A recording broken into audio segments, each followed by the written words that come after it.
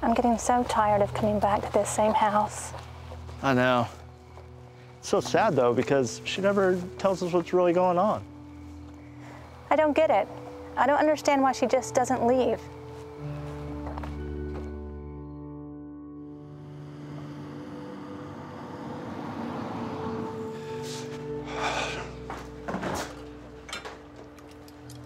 I still need to go to the store. Why haven't you already done that?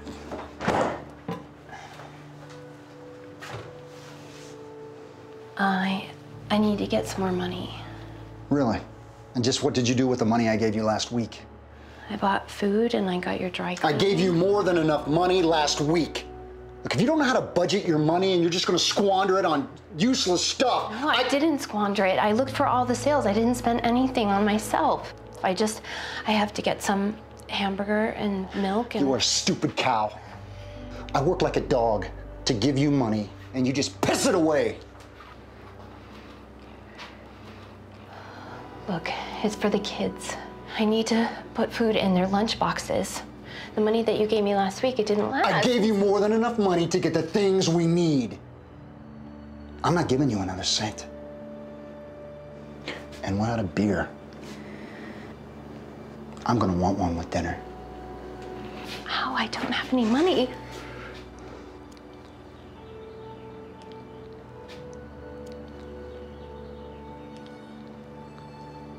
That's not my problem.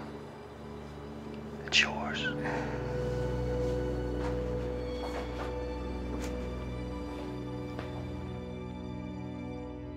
There are many reasons why a victim of domestic violence feels unable to leave a relationship. She may have no access to money. Her batterer may have interfered with her ability to get or maintain a job outside of the home. She's been told repeatedly that she cannot provide for herself or her children without him. She feels completely trapped. No, I know, Mom. I haven't called in a while, but it's just because we're busy with the kids, you know, soccer and gymnastics. Dad's birthday party? No, actually, I don't think we're gonna be able to make it this time. I'm sorry. I know. How is Dad feeling? Will you tell him I'm sorry? By the time the police are called to the scene, the victim is already isolated. She doesn't have friends to go to, family members.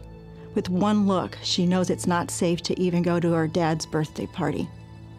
Isolation is intentional.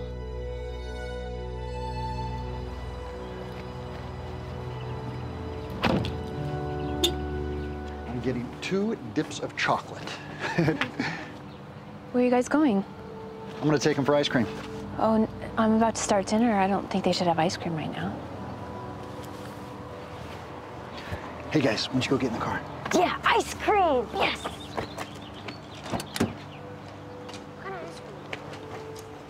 Who do you think you are telling me what I can and can't do with my children? I just meant I don't think they should have ice cream right now, that's all. If you don't like the decisions I'm making about the kids, I can always take them from you.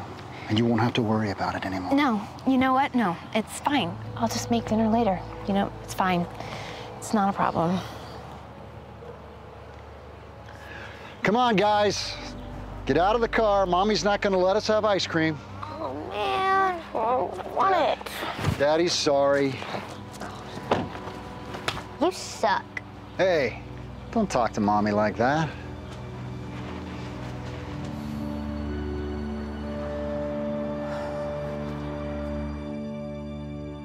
It's actually appalling how a batterer will use the children to try to control a victim, either by manipulating them to support his behaviors, to groom them to become batterers, or to believe that battering is part of any family relationship.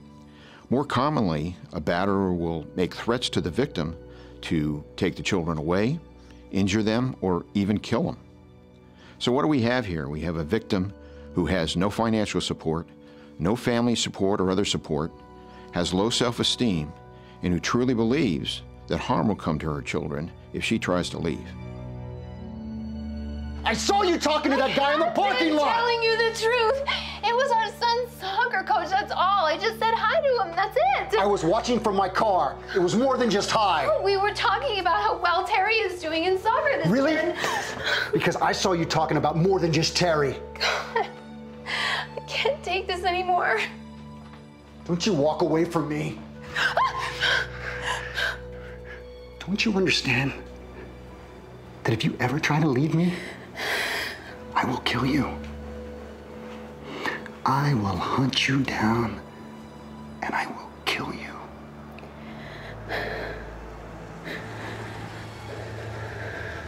Damn it.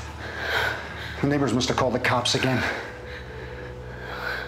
You better handle this, or I will really give you something to be upset about.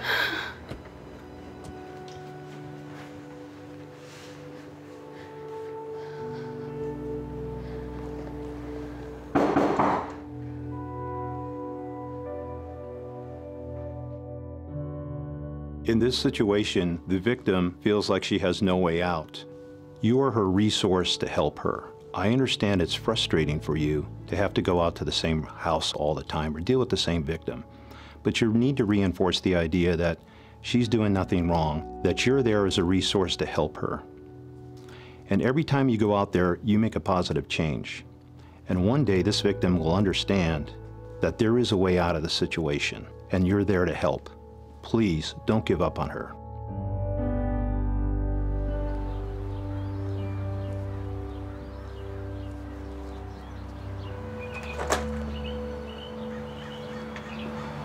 Hi, Mrs. Collins. Are you okay?